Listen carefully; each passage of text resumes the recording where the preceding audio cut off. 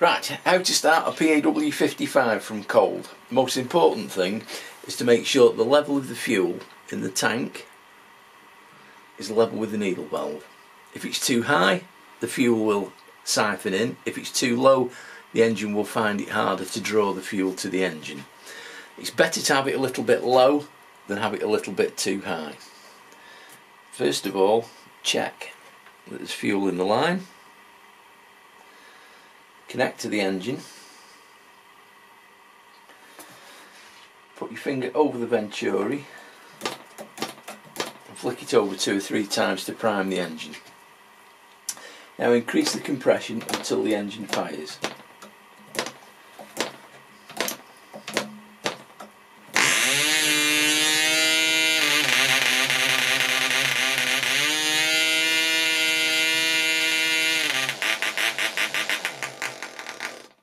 Back the compression off to be able to stop the engine. Now to start the engine, once the engine's been run and is warm, if you turn the compression back to its original setting, draw fuel in just so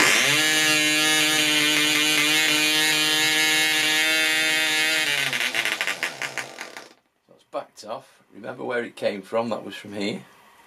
Turn it back to there, suck in just once.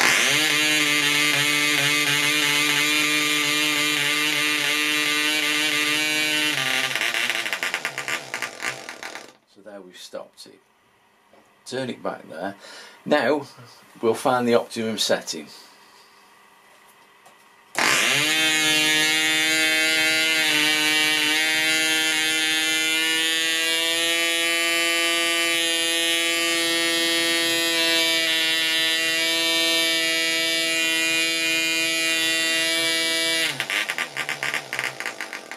That's about the optimum setting.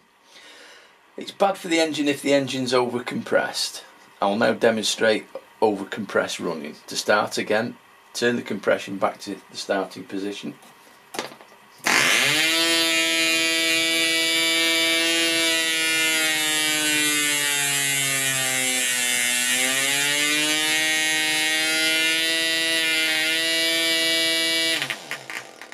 You noticed when I increased the compression you could hear the engine revs die and the engine start to labour.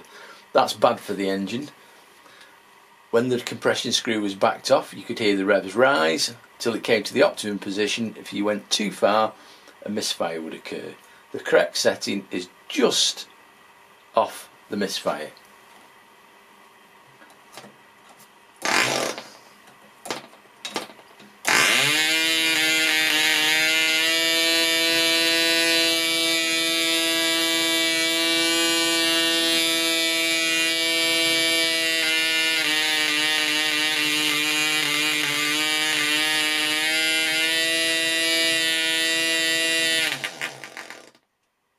So you could see the misfire, you could see the optimum setting. Now we'll deal with the needle. So if we turn it back to the starting position, draw the fuel in once.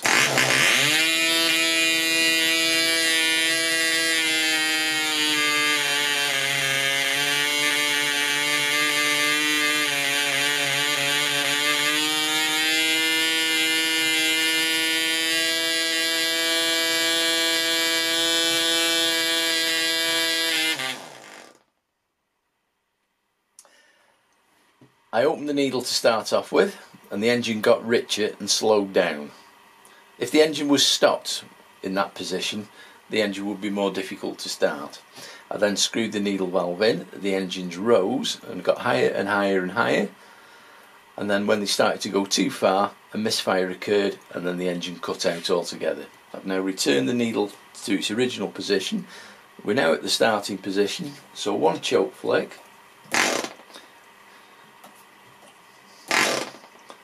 Let's try 2 choke flicks.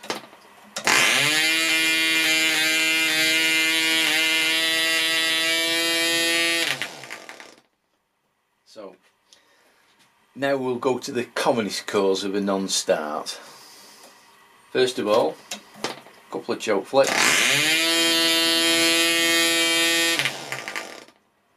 Dead easy.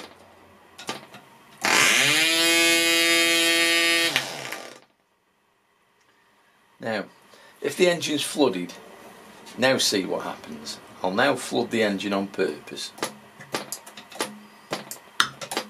Now the engine should start there, but the engine will not. And the only way to clear that is to increase the compression and flick at the same time.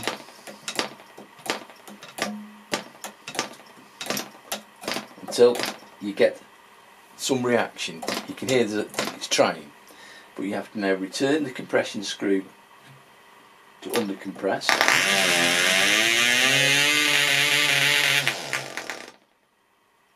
Let's try that again.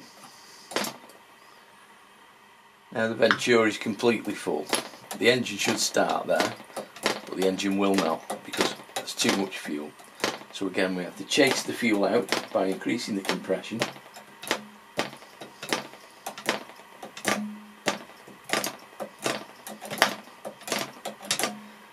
Once it starts to fire like that, if you now return the compression down to its original starting position,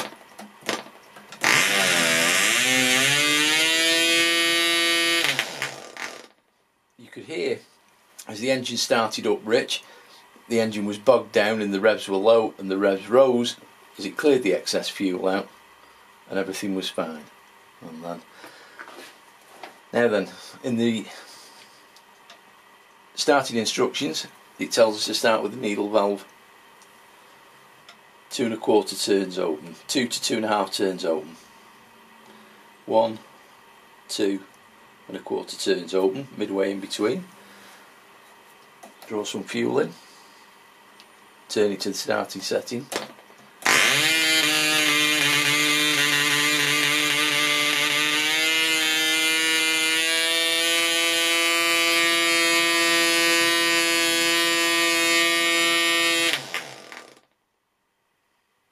Turn it back to the starting setting.